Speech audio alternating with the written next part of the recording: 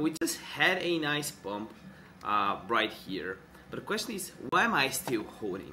And the answer is on the charts and on the blockchain even more.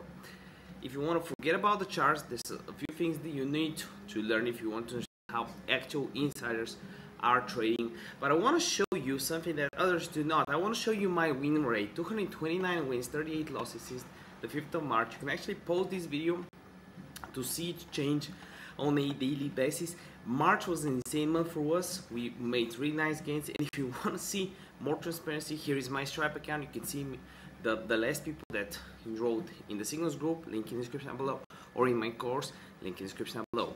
If you want to learn everything that's for super cheap, the 137 bucks is a bargain, because people are charging 2 or 3 grand. They don't show you everything.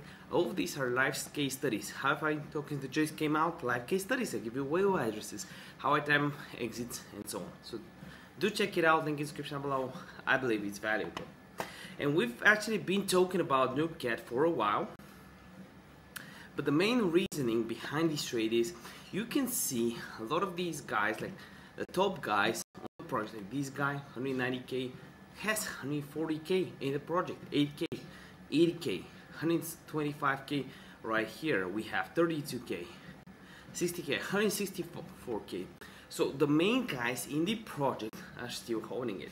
And I've actually analyzed the top holders in my previous NUBCAT videos, and my reasoning behind staying and holding my back of NUBCAT at this moment is because I can see that these traders that are holding their backs are profitable traders. I understand my analysis, I understand their holding as well, and I have the daily bias on my side. All that matters right now is that we have a good Solana push, we don't have the congestion, and I think we'll be alright. No financial advice. So this is my trade.